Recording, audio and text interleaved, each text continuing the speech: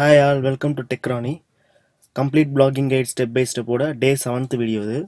Last வீடியோவில் WordPress admin dashboard பற்றி ஒரு ஃபுல் ஓவர்வியூ பார்த்தோம். பார்க்காதவங்க டிஸ்கிரிப்ஷனில் லிங்க் கொடுக்குறேன், போய் செக் பண்ணி பாருங்கள். இந்த வீடியோவில் WordPress தீம்ஸ்னால் என்ன அப்படிங்கிறத பற்றி பார்க்கலாம். WordPress பொறுத்தவரையும் தீம்ங்கிறது ரொம்ப முக்கியமான ஒன்று. WordPress வெப்சைட்டாக இருந்துச்சு அப்படின்னா அதுக்கேற்ற மாதிரி தீமை செலக்ட் பண்ணணும். இல்லை WordPress நம்ம பிளாக் பண்ண போகிறோம் அப்படின்னா அதுக்கேற்ற மாதிரி தீமை செலக்ட் பண்ணணும். அதை இப்போ நம்ம லைவாக எப்படி பண்ணுறதுன்னு பார்க்கலாம். பாருங்கள், WordPress அட்மின் டேஷ்போர்ட் லாகின் பண்ணிட்டேன். அட்மின் டேஷ்போர்டை பற்றி ஒரு ஃபுல் ஓவர்வியூ நம்ம சேனலில் வந்து லாஸ்ட் வீடியோவில் போட்டிருக்கேன். டிஸ்கிரிப்ஷன் லிங்க் கொடுக்குறேன், போய் செக் பண்ணி பாருங்கள். இப்போ அட்மின் டேஷ்போர்ட் லாகின் பண்ணியாச்சு. இப்போ இதில் பார்த்தீங்கன்னா நிறையா மெனுஸ் இதெல்லாம் ஓவர்வியூவில் சொல்லியிருக்கேன் ஆல்ரெடியே. இப்போ நேராக போய் நம்ம அப்பியரன்ஸில் தீம்ஸுங்கிறத கிளிக் பண்ண போகிறோம். தீம்ஸை கிளிக் பண்ணிட்டீங்கன்னா ஆல்ரெடி நமக்கு இன்ஸ்டால் பண்ண தீம் டிஃபால்ட்டாகவே சில தீம் இன்ஸ்டால் ஆகிருக்கும். WordPress இன்ஸ்டால் பண்ணும்போது அந்த தீம்ஸ்லாம் டிஃபால்ட்டாக இன்ஸ்டால் ஆகிருக்கு பாருங்கள். இங்கே இது ஆல்ரெடி ஆக்டிவாக இருக்கிற தீம் வந்து பார்த்தீங்கன்னா 2020 ஒரு தீம் ஆக்டிவாக இருக்குது. இந்த தீம் தான் இப்போ ஆக்டிவாக இருக்குது. நீங்கள் போய் ரைட் கிளிக் பண்ணி செக் பண்ணி பார்க்கலாம் நம்மளோட வெப்சைட்டை, பிளாக். இப்போ இந்த தீம் தான் ஆக்டிவாக இருக்குது. இப்போ இதை தான் நம்ம மாற்ற போகிறோம். இப்போ உங்களுக்கு புதுசாக ஒரு தீம் இன்ஸ்டால் பண்ணணும் அப்படின்னா நீங்கள் மேலே பாருங்கள், கிளிக் ஆட் நியூ அப்படின்னு நீங்கள் கிளிக் பண்ணுங்கள். கிளிக் பண்ணிட்டீங்கன்னா வந்து WordPress டேஷ்போர்டு உள்ளே உங்களுக்கு தீம்ஸ் எல்லாம் காமிப்பாங்க. எல்லா தீம்ஸும் லேட்டஸ்ட் தீம் பாருங்கள், எல்லாமே ஃபில்டர் இருக்குது. ஃபீச்சர்டு, பாப்புலர், லேட்டஸ்ட்டு, ஃபேவரேட்ஸ், நிறைய ஃபில்டர்ஸ் இருக்குது. இப்போ ஃபீச்சர்டை பார்க்கலாம். இந்த தீம் ஆல்ரெடி இன்ஸ்டால் பண்ணிக்கிறதுனால இங்கே இன்ஸ்டால்னு சொல்லிட்டு உங்களுக்கு வருது. இதில் பார்த்தீங்கன்னா வெப்சைட் டெவலப் பண்ண போகிறோம்னா அதுக்கேற்ற மாதிரி தான் தீமை நீங்கள் செலக்ட் பண்ணணும். இப்போ பாருங்கள், இது வந்து வெப்சைட்டோட தீம் ஆக்சுவலாக. இதில் பாருங்கள் பேனர் இமேஜஸ் இருக்குது, ஹோம் எபோட்டஸ், இந்த மாதிரிலாம் நிறையா இருக்குது பார்த்தீங்கன்னா. இப்போ இது ஒரு ரிசார்ட்டோட வெப்சைட், நிவாஸ் ரிசார்ட்னு சொல்லிட்டு கொடுத்துருவாங்க, தீம் கொடுத்து. இந்த மாதிரி நீங்கள் வெப்சைட்டுக்கு ஏற்ற மாதிரி வேணும்னா இந்த மாதிரி தீமை தான் செலக்ட் பண்ணணும். உங்களுக்கு ஸ்லைடர்ஸு, இந்த மாதிரி ஃபெசிலிட்டிஸ், இந்த மாதிரி உள்ள தீமை செலக்ட் பண்ணுறது தான் பிஸ்னஸுக்கு செட் ஆகும். இந்த மாதிரி நிறையா தீம்ஸ் பாருங்கள், ஃபாஸ்ட் ஷாப், இந்த மாதிரி நிறையா கொடுத்துருக்காங்க. இப்போ பிளாகை பொறுத்தவரையும் நீங்கள் எப்படி சூஸ் பண்ணணும் அப்படின்னா, பிளாகை பொறுத்தவரையும் தீமில் வந்து நிறைய டிசைன்ஸ் இருக்கணும்னு தேவை கிடையாது. ரொம்ப சிம்பிளாக இருந்தால் போதும் தீம் ஆக்சுவலாக. எதுக்கு ஆனால் நீங்கள் பிளாகில் வந்து ஒரு சில இன்ஃபர்மேஷன் தான் ஷேர் பண்ண போகிறீங்க. அப்படிங்கும்போது அந்த இன்ஃபர்மேஷன் யூஸருக்கு கிளியராக தெரிஞ்சால் போதும். ரொம்ப டிசைன்ஸ்லாம் இருக்கணும்னு தேவை கிடையாது. ரொம்ப சிம்பிளாக ஒரு நியூஸ் பேப்பர் மாதிரி ரொம்ப ஒரு ஒயிட் கலராக இருந்தால் கூட போதும். சிம்பிள் தீமாக செலக்ட் பண்ணால் போதும். வெப்சைட்டாக இருந்தால் மட்டும் தான் நீங்கள் வெப்சைட் ஓரியன்டாக தீம்ஸை நீங்கள் செலக்ட் பண்ணணும். இப்போ நான் வச்சு பாப்புலர் போகிறேன். பாப்புலர்லையும் பார்த்தீங்கன்னா இந்த பாருங்கள், இதெல்லாம் WordPressோட டிஃபால்ட் தீம் ஆக்சுவலாக. இப்போ ரொம்ப சிம்பிளாக இருக்குது பாருங்கள், ஒரு நியூஸ் பேப்பர் மாதிரியே இருக்குது பாருங்கள். இந்த மாதிரி தீம் செலக்ட் பண்ணாலும் நமக்கு போதும். இந்த மாதிரி நிறையா தீம்ஸ் இருக்கும் பார்த்தீங்கன்னா. உங்களுக்கு எது தேவையோ நீங்கள் அதை போய்ட்டு இங்கே கிளிக் பண்ணிவிட்டு இன்ஸ்டால்னு கொடுத்தீங்கன்னா அதில் இன்ஸ்டால் ஆகிடும். இப்போ நான் உங்களுக்கு இன்ஸ்டால் பண்ணி காமிக்கிறேன். இப்போ நம்ம ஒரு தீமை சூஸ் பண்ணலாம். இப்போ பாருங்கள், இது வெப்சைட்டுக்கு ஆக்சுவலாக கிராண்ட் அகாடமின்னு இருக்கு பாருங்கள், அகாடமி பேஸ் பண்ணி உள்ளது. நீங்கள் இன்ஸ்டால் பண்ணி உங்களுக்கு வெப்சைட்டை டெவலப் பண்ணிக்கலாம். பிளாகுக்கு இது செட் ஆகாது. இப்போ ஆல்ரெடி ஒரு தீம் சூஸ் பண்ணி வச்சுருக்கேன். அது வந்து நிறைய ஆப்ஷன்ஸ் அதில் ஃப்ரீ தீம்லேயே கொடுத்துருக்காங்க. அதனால் நான் வந்து சர்ச் பண்ணுறேன். இப்போ பாருங்கள், பேம்னு ஒரு தீம் தான். இந்த பாருங்கள், இதோட பிளாக் வந்து இப்படி தான் இருக்கும். உங்களுக்கு ப்ரிவியூ காமிக்கிறாங்க பாருங்கள். ஒரு கம்பெனியில் ஒரு இமேஜ், ஒரு போஸ்ட்டோட கண்டென்ட் கிளிக் பண்ணால் டீட்டெயில்ஸ் பேஜுக்கு போகிற மாதிரி. இப்போ நம்ம இதை இன்ஸ்டால் பண்ணலாம். பாருங்கள், இதை இன்ஸ்டால் பண்ணுறதுக்கு வந்து ஜஸ்ட் கிளிக்காக இன்ஸ்டால்னு மட்டும் கொடுங்க. அதுக்கு முன்னாடி நீங்கள் ப்ரிவியூவும் பார்த்துக்கலாம். இப்போ நான் இன்ஸ்டால் பண்ணிகிட்டு இருக்கேன். ப்ரிவியூ பார்க்கலாம் பாருங்கள். இப்போ நான் தான் ப்ரிவியூ ஆக்சுவலாக லைவ் இன்ஸ்டால் பண்ணியா லைவ் ப்ரிவியூன்னு வந்துடும். லைவ் ப்ரிவியூ வந்து உங்களோட சைட்டில் அப்ளை ஆன மாதிரி வந்துடும் ஆக்சுவலாக அது. ஓகே, இப்போ இன்ஸ்டால் ஆகிடுச்சு. இன்ஸ்டால் பண்ணுறதுக்கு முன்னாடியே நீங்கள் ப்ரிவியூ பார்த்தீங்கன்னா இவங்களே ஒரு தீமே ஒரு ப்ரிவியூ கொடுப்பாங்க ஆக்சுவலாக. இப்போ பாருங்கள், நான் தீமை இன்ஸ்டால் பண்ணிட்டேன். இன்ஸ்டால் பண்ணி பார்த்தீங்கன்னா ஆக்டிவேட் அப்படின்னு கேட்குது. ஆக்டிவேட் பண்ணிங்கன்னா இந்த கரண்ட் தீம் வந்து உங்களுக்கு ஆக்டிவேட் ஆகிடும். இது இங்கேன்னு இல்லை, இது இப்போ டேரெக்டாக போய் தீம்ஸ் கூட போய் பாருங்கள். இன்ஸ்டால் பண்ணதுக்கு அப்புறமா தீம்ஸ் பண்ணினா இந்த தீம்ஸும் உங்கள் லிஸ்ட் ஆகிருக்கும். உங்களுக்கு இந்த லிஸ்ட் ஆகிருக்கு பாருங்கள். இப்போ என்ன பண்ண போகிறோம்னா, இந்த தீம் வந்து உங்களுக்கு ஆல்ரெடி இருக்கிற தீம், ஆக்டிவான தீம். இந்த தீமை நம்ம ஆக்டிவேட் பண்ண போகிறப்ப இப்போ நம்ம ஆக்டிவேட் பண்ணிவிட்டு, ஆக்டிவேட் பண்ணுறதுக்கு முன்னாடி நீங்கள் லைவ் ப்ரிவியூன்னு கொடுத்தீங்கன்னா உங்களோட இப்போ கண்டென்ட்டுக்கு ஏற்ற மாதிரி இந்த தீம் வந்து ப்ரிவியூ போய் காமிக்கும். நம்மளோட வெப்சைட்டில் பிளாகில் ஆல்ரெடி பார்த்தீங்கன்னா எதுவுமே இல்லை. இந்த ஆல்ரெடி ப்ரிவியூ காமிக்கிது பாருங்கள்.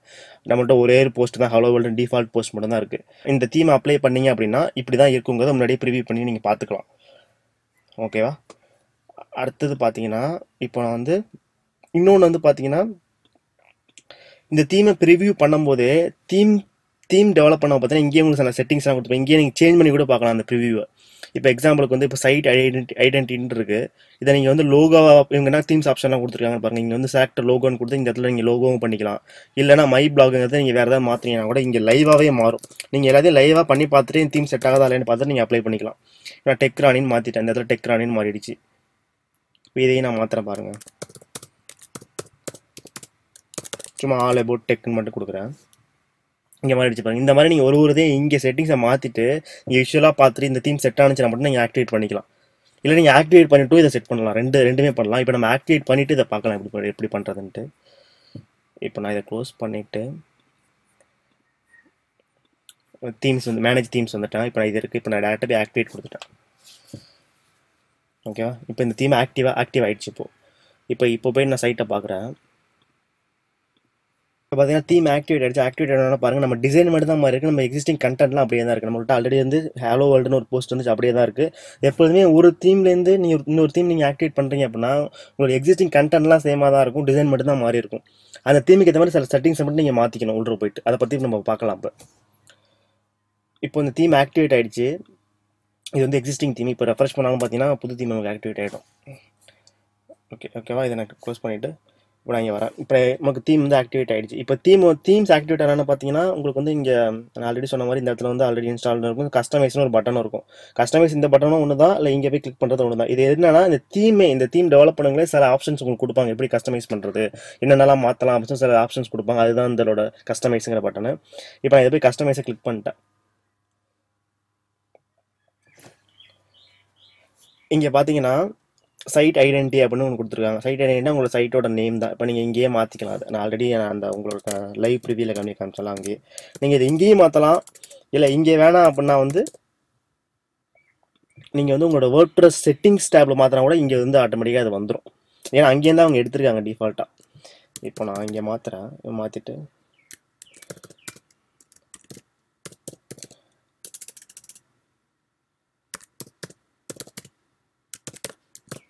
ஓகே இப்படி மாற்றிட்டு நான் வந்து இங்கே ஒன்று இமீடியட்டாக உங்களுக்கு ரிஃப்ளெக்ட் ஆகும். இப்போ மாற்றிட்டு நான் வந்து உங்களுக்கு லோகோ வேணால் லோகோ நீங்கள் செட் பண்ணிக்கலாம். டெக்ஸ்ட்டுக்கு பதிலாக நான் பப்ளிஷ்னு கொடுத்துட்டேன். பப்ளிஷ்னு கொடுத்து நீங்கள் போய் ரெஃப்ரெஷ் பண்ணி பார்த்தீங்கன்னா உங்களுக்கு வந்து மாறிடும். டெக்கானே ஆல் அபவுட் டெக்னு மாறிடும். இப்போ நான் பேக் போகிறேன். இது வந்து இன்னொரு இடத்துலையும் மாற்றலாம். WordPress சொல்லி அதை எப்படின்னு அடுத்தது உங்களுக்கு சொல்கிறேன். அடுத்து அப்போ இந்த தீமை பொறுத்தவரைக்கும் நிறையா ஆப்ஷன்ஸ் வந்து ஃப்ரீ தீம்லேயே கொடுக்குறேன். அதனால தான் இந்த தீமை நான் செலக்ட் பண்ணி உங்களுக்கு சொல்கிறேன். அதுக்கப்புறம் பார்த்தீங்கன்னா கலர்ஸ் பார்த்தீங்கன்னா உங்களுக்கு ப்ரைமரி தீம் கலர் வந்து இந்த ஆரஞ்சு தான் இருக்குது. நீங்கள் வேணால் அதை மாற்றிக்கலாம். இந்த மாதிரி எல்லா கலர் செட்டிங்ஸுமே இங்கே இருக்கும். இதெல்லாம் உங்களுக்கு வேணுமா அதை மாற்றிட்டீங்கன்னா உங்களுக்கு லைவ் ப்ரிவியூ இங்கேயே தெரியும். அப்புறமா நீங்கள் பப்ளிஷ் கொடுத்தீங்கன்னா உங்களுக்கு ஆக்டிவேட் ஆகிடுது. அப்புறம் ஹெட்டரோட இமேஜ், உங்களுக்கு ஏதாவது ஹெட்டர் இமேஜ் இந்த இடத்துல ஹெட்டரோட இமேஜ் வேணால் நீங்கள் ஆட் பண்ணிக்கலாம். நிறைய செட்டிங்ஸ் பேக்ரவுண்ட் இமேஜ்னா பேக்ரவுண்ட் கலர் ஒயிட்டாக இருக்குது. அதுபோல் பேக்ரவுண்ட் இமேஜ் நீங்கள் மாற்றிக்கலாம். இப்போ அதெல்லாம் நான் மாற்றலை. மெயினாக என்னென்ன இருக்கோ அதை நான் சொல்லிடுறேன். மெயினாக ஒரு தீம் ஆக்டிவேட் பண்ணி என்னென்ன பண்ணணும்னு நான் சொல்லிடுறேன். அதுக்கு வந்து மெனூஸ் ரொம்ப முக்கியமான ஒன்று. ஆக்சுவலாக ஒரு தீம் ஆக்டிவேட் பண்ணிங்கன்னா மெனூஸ் கண்டிப்பாக சேஞ்ச் ஆகும். தீமுக்கு ஏற்ற மாதிரி மெனூஸ் கண்டிப்பாக சேஞ்ச் ஆகிடும். அதை கண்டிப்பாக நீங்கள் போய் மாற்றணும். இல்லை புதுசாக இப்போ தான் இன்ஸ்டால் பண்ணி தீம் ஆக்டிவேட் பண்ணி நீங்கள் போய் மெனூஸை போய் செட் பண்ணணும். ஆக்சுவலாக மெனூஸை கிளிக் பண்ணிங்கன்னா இங்கேயே கிரியேட் மெனுன்னு வரும். இந்த தீம் பார்த்தீங்கன்னா 2 மெனூஸ் கொடுக்குறாங்க. ஆக்சுவலாக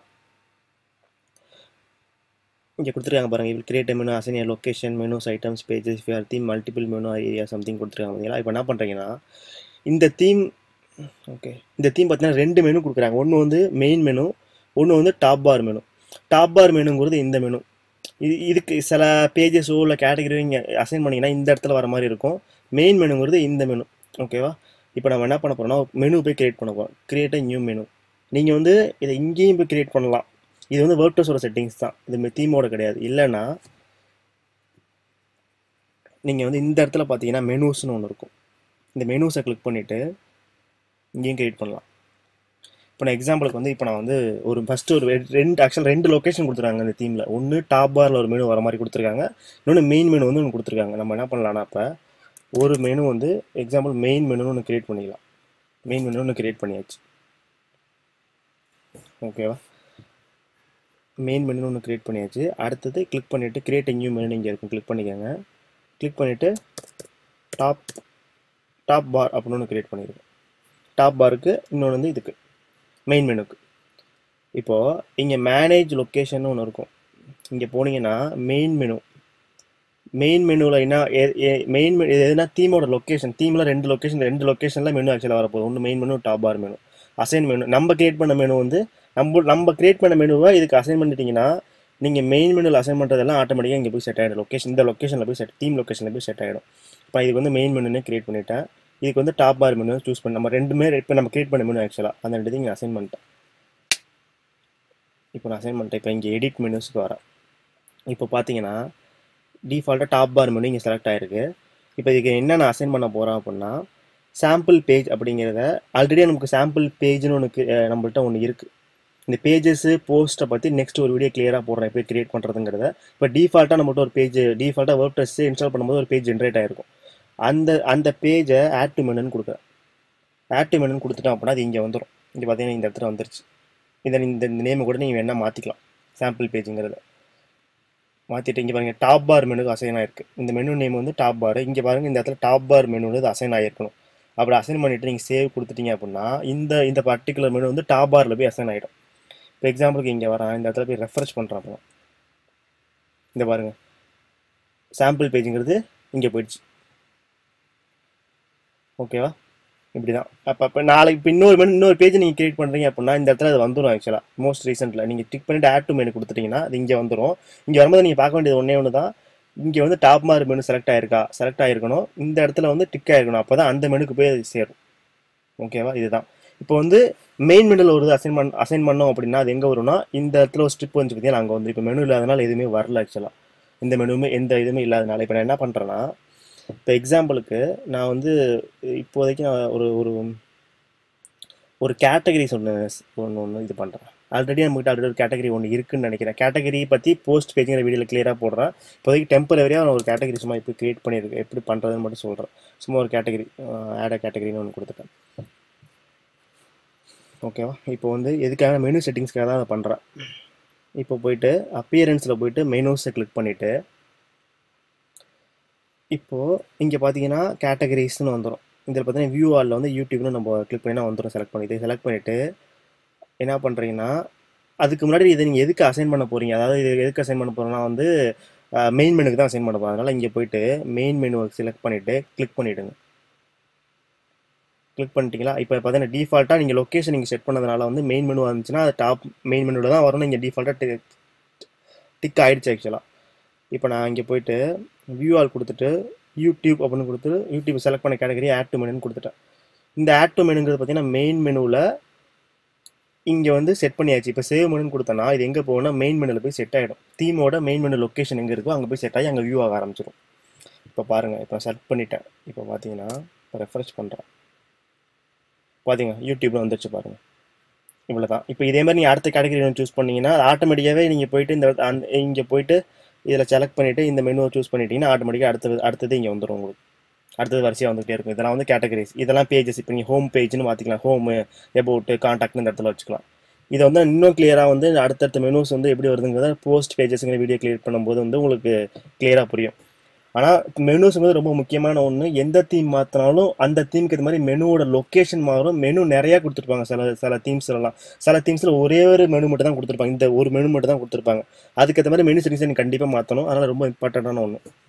இதை மட்டும் கிளியராக பார்த்துக்கோங்க. ஓகேவா? இப்போ இந்த தீமை பொறுத்து ரெண்டு லொக்கேஷன் கொடுத்துருக்காங்க. ஆக்சுவலாக என்னென்னா ஒன்று வந்து மெயின் மெனு, ஒன்று டாப் மெனு. அதுக்கேற்ற மாதிரி நம்ம மெனுஸை நம்ம அசைன் பண்ணிக்கிறோம். ஓகேவா? இதுதான் மெயினான செட்டிங்ஸ். அதில் தீமில் மெயினான செட்டிங்ஸ் இது. அடுத்தது தீம் கஸ்டமைசேஷன் நம்ம போகலாம். இப்போ அதில் வந்து என்னென்ன கொடுத்துருக்காங்கன்னு பார்க்கலாம்.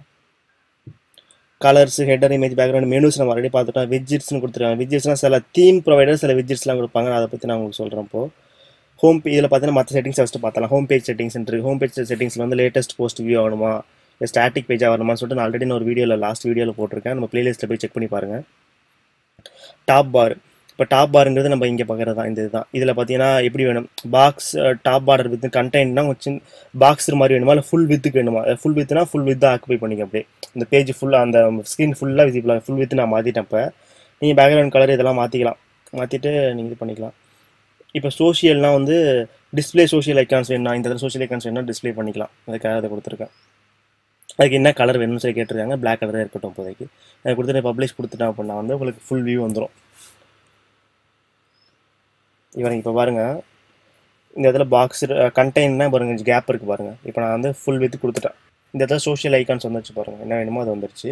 அடுத்தது பார்த்தீங்கன்னா ஜென்ரல் ஆப்ஷன்ஸில் பார்த்தீங்கன்னா பாக்ஸ் லேஅவுட் வேணுமா, பாக்ஸ் லேஅவுட் கேப் இருக்குன்னு சொன்னால் பார்த்தீங்களா, அந்த கேப் எதனால் உங்களுக்கு வந்து டாப் பார் மாற்றணும்னு வரல அப்படின்னா வந்து நீங்கள் மெயின் சைட் லேஅவுட்டே ஃபுல் வித் மாற்றினா தான் அந்த டாப் பார் வித்தும் ஃபுல் வித் ஆகும். அதனால தான் உங்களுக்கு ஃபுல் வித் அப்போ தெரியல. இப்போ தெரியும் பாருங்கள். இப்போ பாக்ஸ் இருக்குது. இப்போ நான் வந்து வைடுன்னு கொடுத்துட்டு நான் பப்ளிஷ் கொடுக்குறேன். இப்போ பாருங்கள் கேப்பே இருக்காது பாருங்கள். ஃபுல்லாக ஆக்குபை ஆகிடும். பார்த்தீங்களா, ஃபுல்லாக வந்துருச்சு. இதான் ஜென்ரலான செட்டிங்ஸ். இதெல்லாம் தீம் செட்டிங்ஸ் தான். இதெல்லாம் WordPress செட்டிங்ஸ் தான் theme settings. WordPress செட்டிங்ஸ்ங்கிறது மெனுஸ்ங்கிறது WordPress settings தான். சைட் டைட்டில் டிஸ்கிரிப்ஷன் கொடுக்குறது வந்து WordPress உடனே இப்போ நீங்கள் மாற்றிக்கலாம். ஆனால் இதெல்லாம் தீமோட செட்டிங்ஸ் தான். இந்த ஹெட்டர் பாரை மாற்றுறது, ஹெட்டரில் என்னென்ன வேணும் உங்களுக்கு, ஹெட்டரோட ஸ்டைல் என்ன வேணும், டிஃபால்ட்டாக ஹாரிசான்டல் ஸ்டைலாக, அது வந்து கண்டென்ட் வித்தா இல்லை ஃபுல் வித் வேணுமா அப்படிங்கிறதா நிறையா இருக்குது. லோகோ அலைன்மெண்ட் லெஃப்ட்டில் வேணுமா இல்லை சென்டரில் வேணுமா. இப்போ நான் சென்டர்னு மாற்றினா அது சென்டர் ஆகிடும். பாருங்கள், சென்டர் ஆகிடுச்சு பாருங்கள். இந்த மாதிரி நிறைய ஆப்ஷன்ஸ் இந்த தீமில் கொடுத்துருக்காங்க. அதனால இந்த தீமை ப்ரிஃபர் பண்ணி உங்களுக்கு நான் சொல்கிறேன், ஃப்ரீ தீம்லேயே. அடுத்தது பார்த்தீங்கன்னா பேஜஸ்ஸு, பிளாக்லாம் என்ன வேணும், பிளாக் என்ட்ரிஸ் வந்து எப்படி இருக்கணும், பாக்ஸ் லேஅவுட்டாக இருக்கணுமா, அதாவது சைட் பார் உள்ளது மாதிரி வேணுமா, இல்லை வந்து இந்த சைட் பார் வந்து ஃபஸ்ட் பேஜில் இருக்கணுமா வேணாமா, இல்லை ஃபுல்லாக வேணுமானா. இப்போ நான் இதை சூஸ் பண்ணிட்டேன். இதை நான் சூஸ் பண்ணிட்டேன்னா பாருங்களேன், ஃபஸ்ட் பேஜ் வந்து ஃபுல்லாகவே இருக்கும். சைட் பார் ஃபஸ்ட் பேஜுக்கு இருக்கவே இருக்காது. இங்கே போயிடுச்சு பாருங்கள் இந்த இடத்துல. இப்போ கிரிட் காலம்ஸ் அப்படிங்கிறது என்னன்னா, இப்போ இன்னொரு போஸ்ட் எனக்கு வந்துச்சு அப்படின்னா இது பக்கத்தில் இந்த இடத்துலயே வரும் கிரிட் மாதிரி. அது எத்தனை காலம் வேணும், கிரிட் 1 2 3னா 3 வச்சுக்கலாம். அதில் 3 சூஸ் பண்ணிக்கலாம், 2னா 2 சூஸ் பண்ணிக்கலாம்.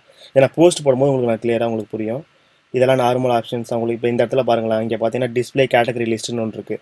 கேட்டகரினா டெஸ்ட்னு ஒரு கேட்டகரி இருக்குன்னா டெஸ்டிங் தெரியணுமா, ஆத்தரோட நேம் இங்கே தெரியணுமா, ஆத்தரோட இமேஜ் தெரியணுமா, இப்போ டிஸ்பிளே டேட் தெரியுமா, இந்த எல்லா ஆப்ஷனுக்குமே தெரியணுமா வேணாமாங்கிறது நீங்கள் கொடுத்துருக்காங்க. அதை பேஸ் பண்ணி நம்ம மாற்றணும்னா அங்கே வராது. இப்போ எக்ஸாம்பிளுக்கு நான் டேட் வேணான்னு எடுத்து விட்றேன்னா அங்கே போய்டும். இந்த மாதிரி இந்த தீமில் நிறைய செட்டிங்ஸ் நீங்களே போய் செக் பண்ணி பார்த்தீங்கன்னா உங்களுக்கு நிறைய ஆப்ஷன்ஸ் இருக்கும்.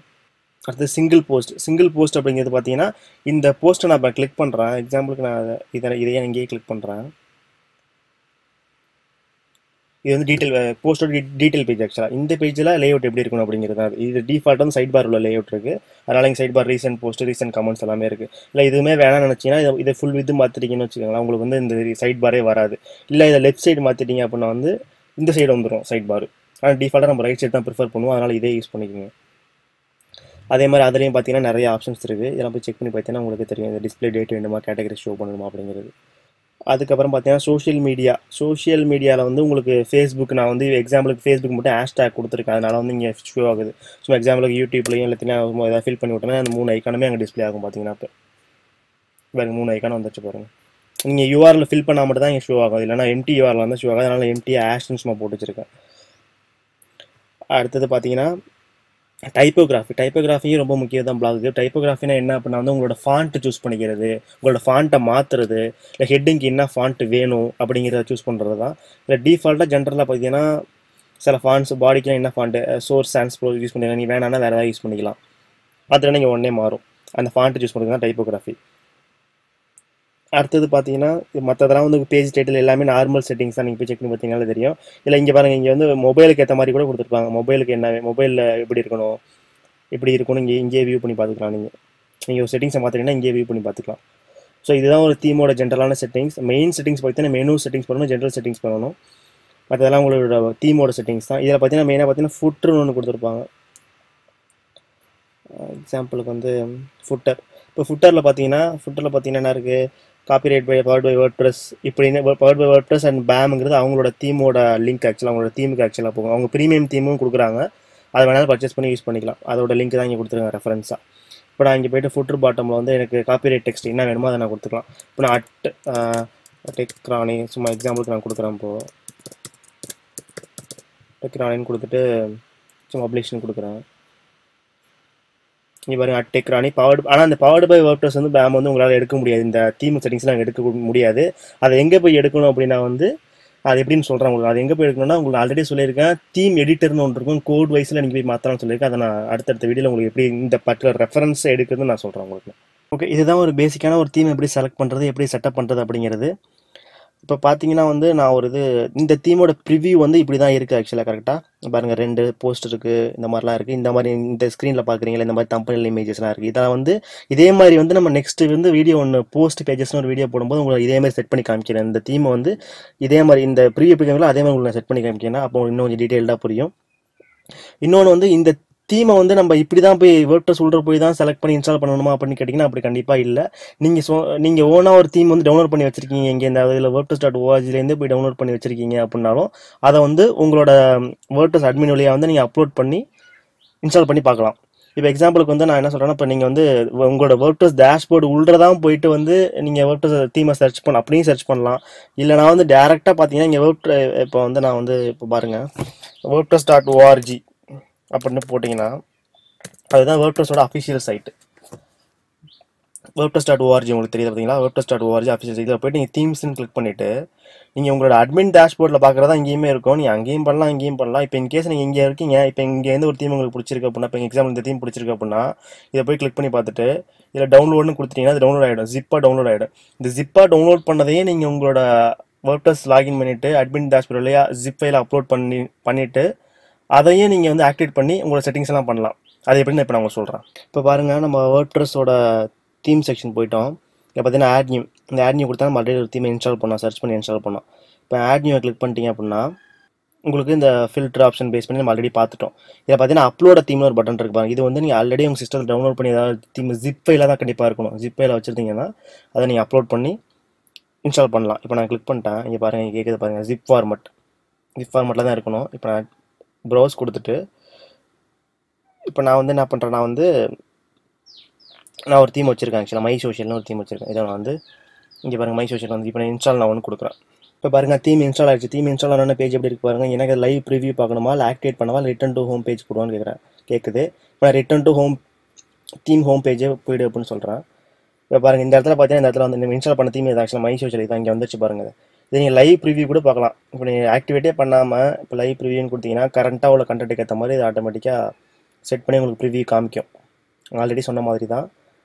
இப்போ பாருங்கள் வந்துருச்சா? பாருங்கள், இந்த தீம் நம்ம கண்டென்ட்டு இந்த தீமுக்கு ஏற்ற மாதிரி செட் ஆகிடுச்சு ஆட்டோமேட்டிக்காக. இப்போ இங்கே இதிலே 2 மெனு கொடுத்துருக்காங்க. இது சாம்பிள் பேஜ் இங்கே செட் ஆகிடுச்சு, யூடியூப் செட் ஆகிடுச்சு. இதை இங்கே மாற்றணும், இதை இங்கே மாற்றணும்னாலும் ஆல்ரெடி சொன்ன மாதிரி மெனு செட்டிங்ஸில் போய் நீங்கள் மாற்றிக்கலாம். இப்போ இதில் தீம் செட்டிங்ஸ் எல்லாம் கொடுத்துருக்காங்க பாருங்கள். இந்த மை சோஷியலை ரிமூவ் பண்ணிக்கவா, இந்த மாதிரி ரெஸ்பான்ஸ் ரேட்டா, இந்த மாதிரி நிறையா அந்த தீமில் கொடுத்துருக்க மாதிரி இதில் சில ஆப்ஷன்ஸ் கொடுத்துருக்காங்க. லிமிட்டடாக தான் கொடுத்துருக்காங்க, நிறையா இது கொடுக்கல. இதில் இப்படி தான் ஒரு பேசிக்காக ஒரு தீமை செலக்ட் பண்ணி இன்ஸ்டால் பண்ணி நீங்கள் செட்டப் பண்ணணும். இப்போ உங்களுக்கு தீமை பற்றின ஒரு ஐடியா கிடச்சிருக்கும். இந்த வீடியோ பிடிச்சிருந்தா லைக் பண்ணுங்கள், ஷேர் பண்ணுங்கள், சப்ஸ்கிரைப் பண்ணுங்கள். நம்ம சேனலில் கம்ப்ளீட் பிளாகிங் கைடை பற்றி ஒரு பிளேலிஸ்ட் போட்டிருக்கோம். அதை போய் செக் பண்ணி பாருங்கள். அப்போ தான் அந்த வீடியோஸ்லாம் உங்களுக்கு கிளியராக புரியும். தேங்க்ஸ் ஃபார் வாட்சிங்.